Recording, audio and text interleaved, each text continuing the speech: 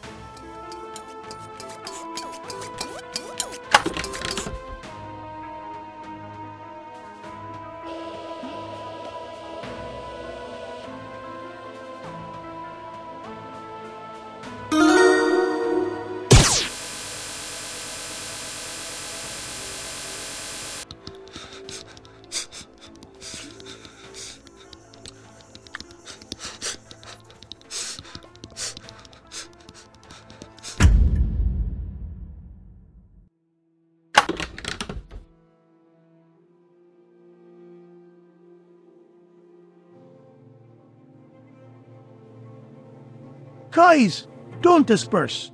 We haven't found Granny yet. We'll rest and go on the search again.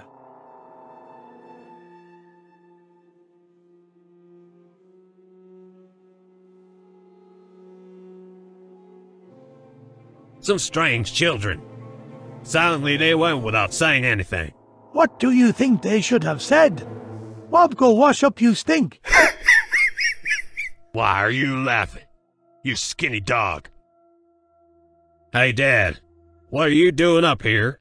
It's like he saw a ghost. Oh, shit. How is that possible? Hi, boys. Nice to see you. Why are you so surprised? Granny, what are you doing here?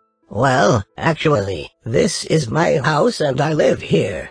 But how did you end up here? We've been looking for you for a week, and you've been here all this time.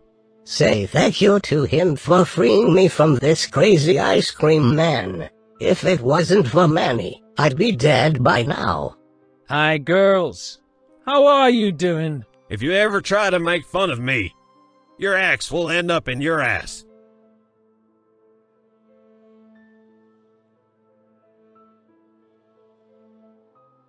Well guys, we're all together again, and now our main task is to stay together, because we again had a misunderstanding with Sister Madeline, and now everything is much more serious. She can come here at any moment, and we have to be ready for that.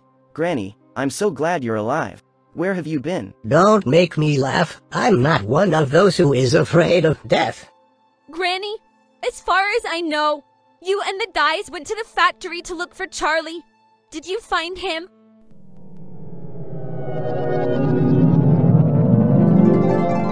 Oh, I'm going to disappoint you, but Charlie's dead. Boss Rod transformed him into a frozen zombie, and he exploded into thousands little pieces.